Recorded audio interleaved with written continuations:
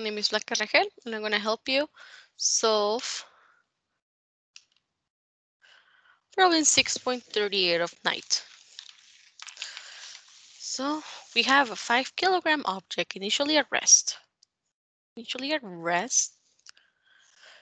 And is subjected to a time varying force shown in the figure below. So this is 5 kilograms.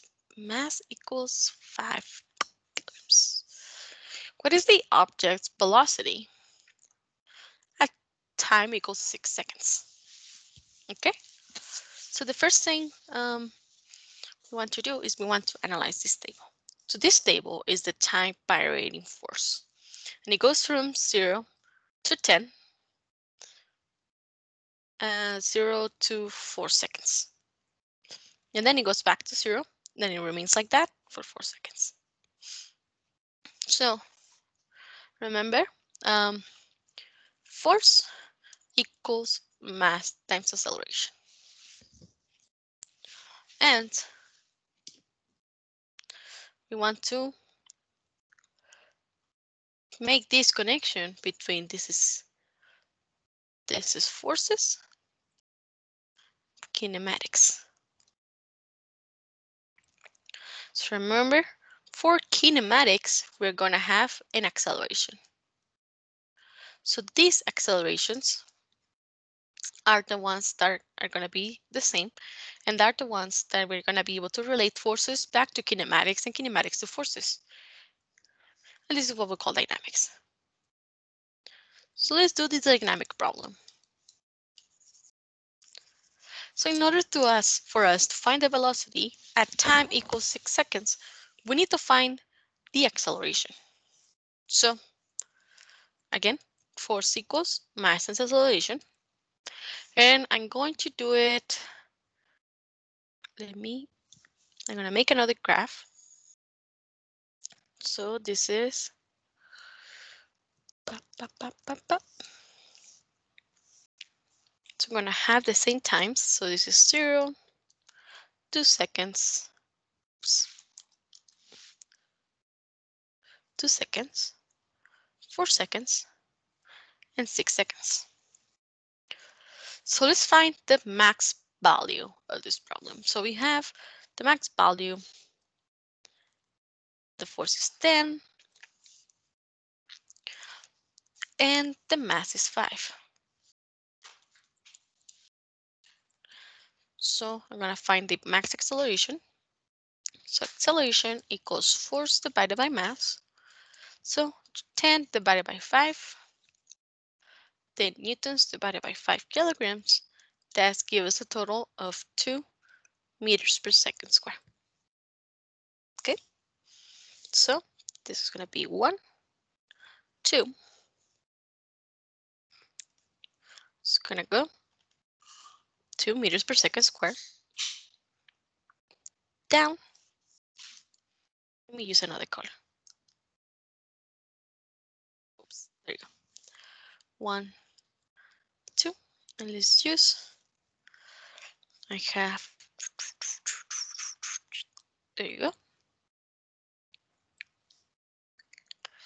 So now to connect the dots. There you go. And this is acceleration versus time. Okay. So now going back to kinematics, remember the position versus time graphs, velocity versus time graph, and acceleration versus time graph. So now we have an acceleration versus time graph. So what we're gonna do is like this, find out that the definition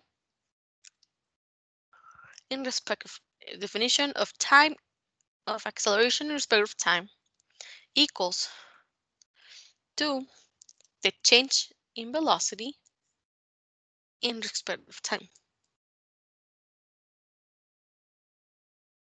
So now if we want to find the velocity at time equals 6 seconds, we're going to solve for acceleration, for velocity.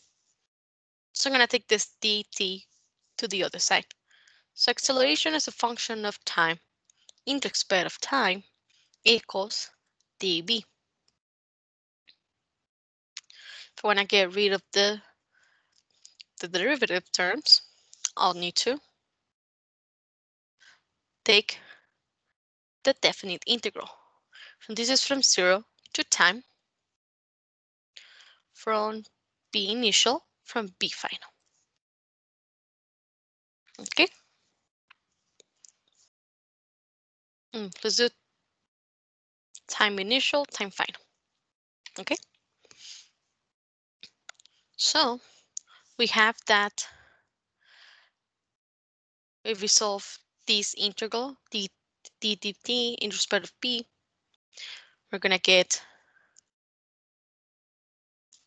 b from b initial to b final equals to the integral from t initial to t final of acceleration as a function of time in respect of time. So we do this again. Simplify a little further.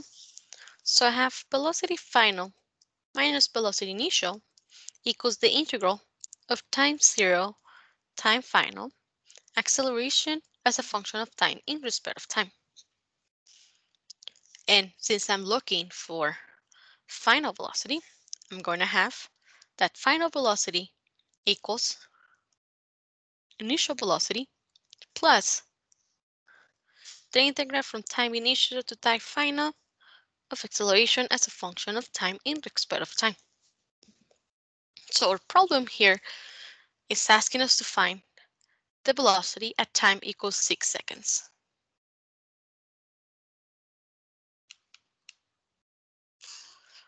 Okay, so we're going to take the integral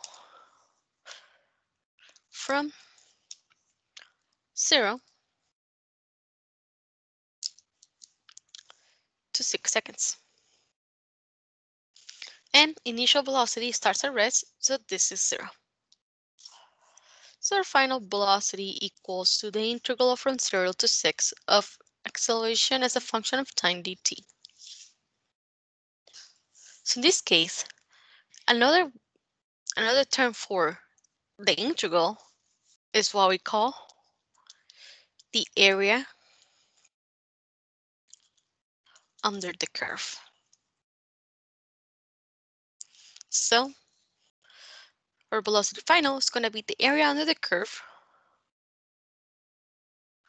for the acceleration graph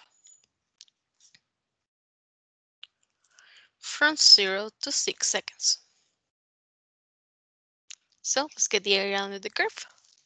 We have that the shape, it's a triangle. Gonna get this area. So the shape is a triangle, so final velocity equals the area of this triangle. So it is, the base is 2, 4. So have base times height over 2. So final equals base is 4, height is 2 over 2. Plus, we have here base times height, and this is 0, 0, plus 0. So our total area of this object, it's 4 meters per second. And the speed, the final velocity at time equals 6 seconds, it's 4 meters per second. Is that the right answer? Yes, 4 meters per second. Okay, so that's it for this problem. Thank you so much. See you next time.